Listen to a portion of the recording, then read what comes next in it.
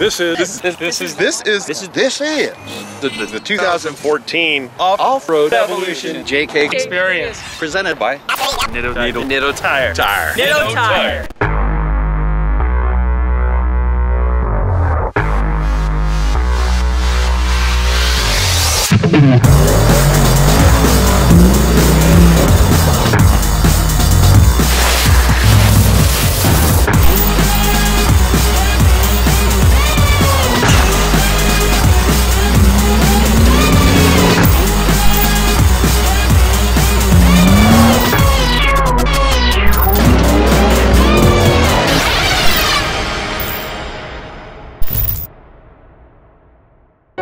More than any other place in the lower 48 states, the Pacific Northwest is known for being one of the wettest parts of this country, as it receives well over 100 inches of rain a year. Because of this, it is also known for being one of the greenest, as the mountain ranges in this area are blanketed with towering rows of Douglas fir. In 2014, it would be here in this beautiful corner of the country that the Off-Road Evolution JK Experience, presented by Nitto Tire, would take 22 built-up Jeep JK Wranglers and 46 enthusiastic participants from around the world and put their built-up rigs to the test.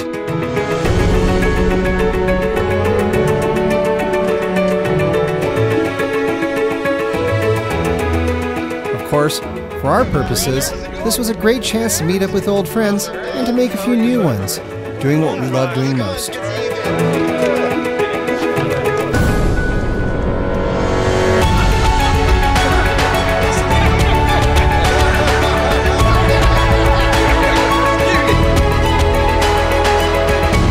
Okay, everybody, thank you for coming out for the 2014 JK Experience presented by Nitto Tire.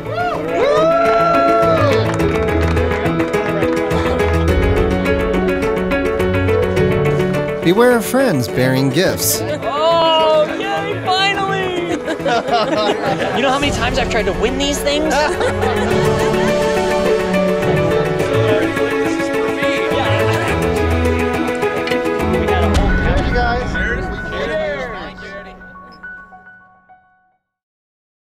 So this is now is it officially day one? I think it's Officially day one. So day one, 2014 JK Experience presented by Nitto, except I forgot the Off-Road Evolution part. So that's really 2014 Off-Road Evolution JK Experience presented by Nitto. Rock on. Remember to hydrate. To kick off our first day of the JK Experience, we would be joined by a friend of Mel's, and he would be taking us out to one of the best wheeling spots this side of Seattle. My name is Rich Moore. Mel sent me a text and asked if I could help out lead you guys through Walker Valley. I hope you like it. Located just east of the town of Mount Vernon, the Walker Valley ORV Park is a premier off-road destination filled with tight trees, slick mud, nasty roots, and big rocks. And for only $10 a day, you can have all the fun you want, but you'll need to get through their tight and rocky gatekeeper first.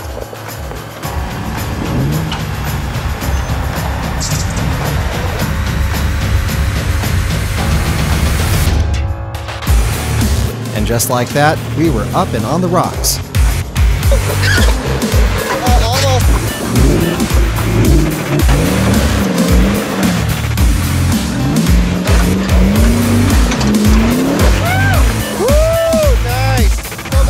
Go.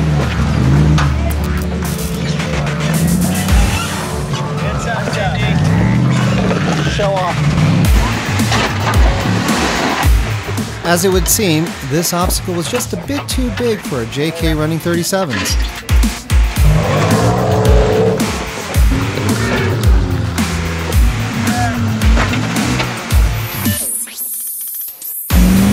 Look out! Jeep coming through.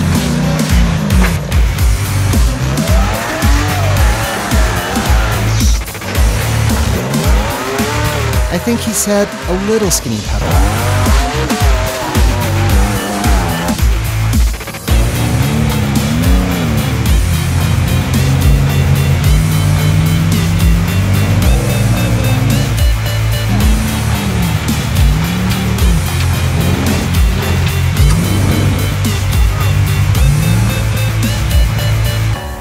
There are about 10 miles of trails that meander their way through the Walker Valley Park. and it doesn't take long before you're dropping it back into low range again.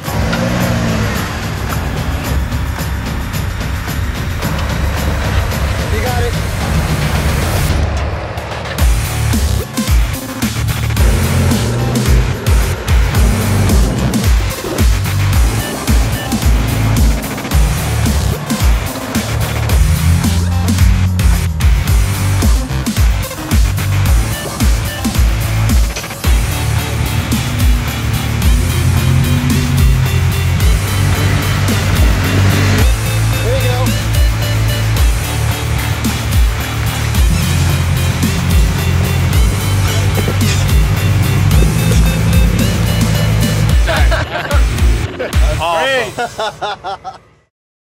Look, the sun's even coming out. Obstacles. You know, That actually happens here? Yeah, only for a second. You might want to video all of that. Oh, look, it's going away. You see? Compared to last year, how's Rescue 1 doing this time around? Well, so far, the Southern California weight loss clinic has done her wonders. The 3,354 pounds she lost has been exceptional when it comes to actual trail use for Rescue 1, so we're very happy. So far, so good.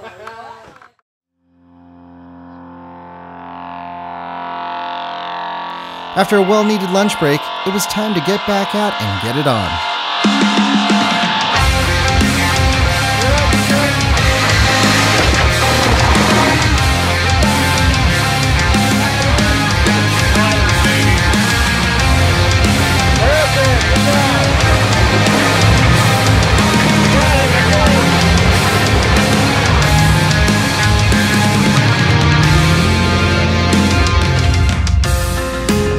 Because you're sure to find obstacles like this on the JK Experience, one of the minimum requirements to attend is to have a good set of rocker guards.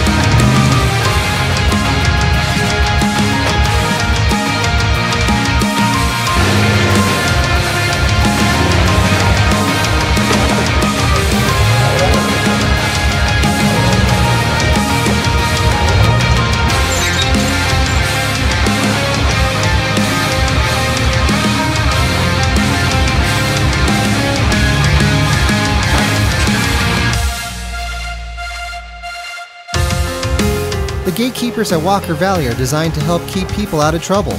Essentially, if you can't get past them, you really shouldn't be playing here. And while it was easy enough to get in through the first one, getting back out through the second took a bit more effort.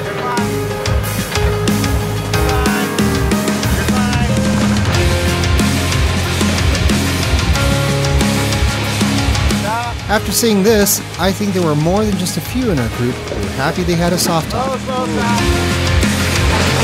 Whoa! Whoa, that thing flexed! That thing completely bowed in! A good half inch. Yeah? Yeah, I looked real fast to make sure Lisa wasn't around.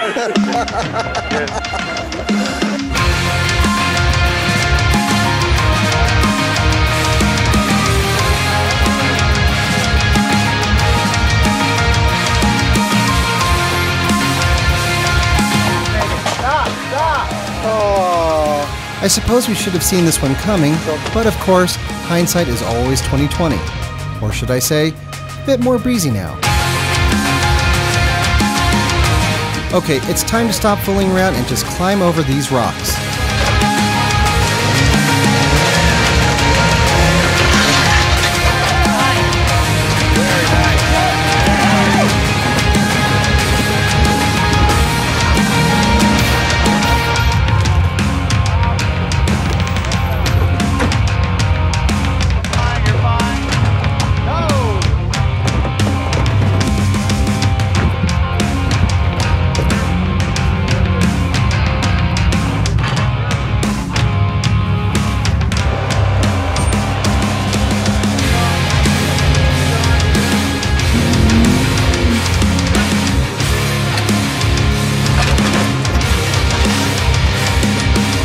Choosing to use brains over brawn, Jim decided to take a different approach.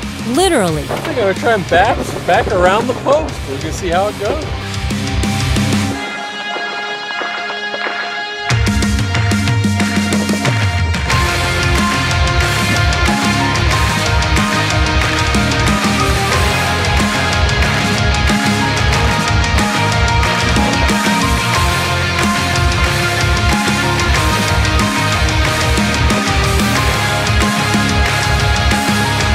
So it worked. It worked.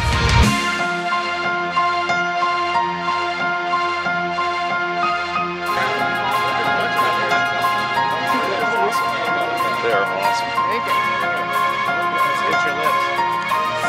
Oh, look at that. Oh, yeah. Here, I'll just show you how awesome these are. Pop it in your face. Oh. Yeah.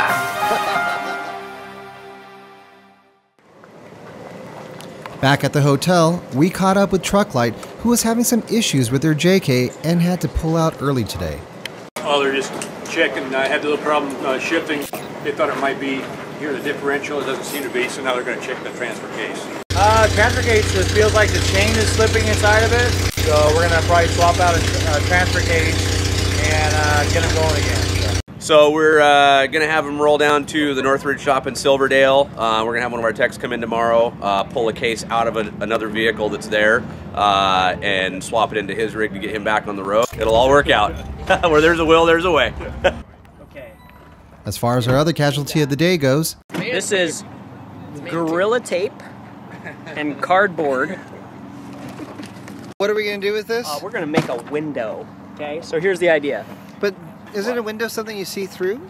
It's going to be a door.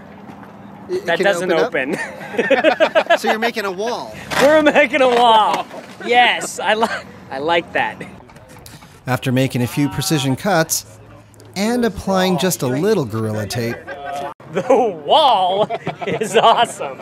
Look at this. Well, That was almost wipe out. It really wasn't.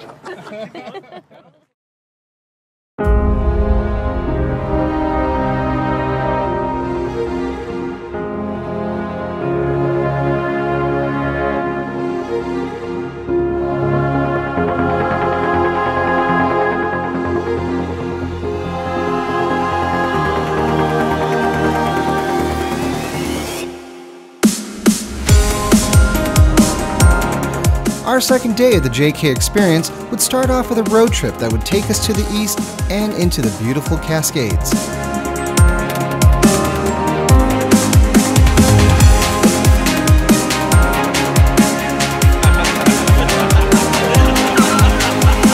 I create river, lake, river valley.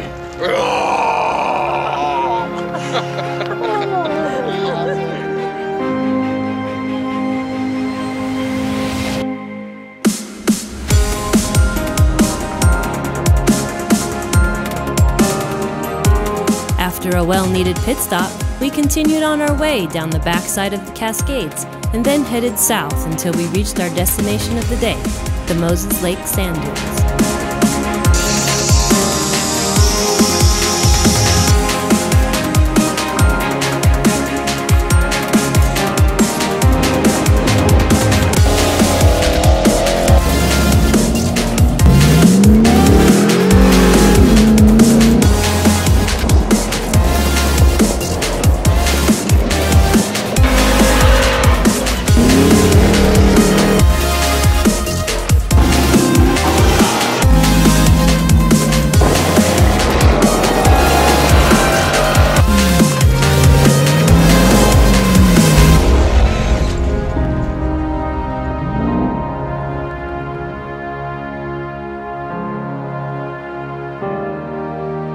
Back on the road again, we started a long trek to the west and followed the setting sun until we arrived in the town of Clay Elum, our home for the night.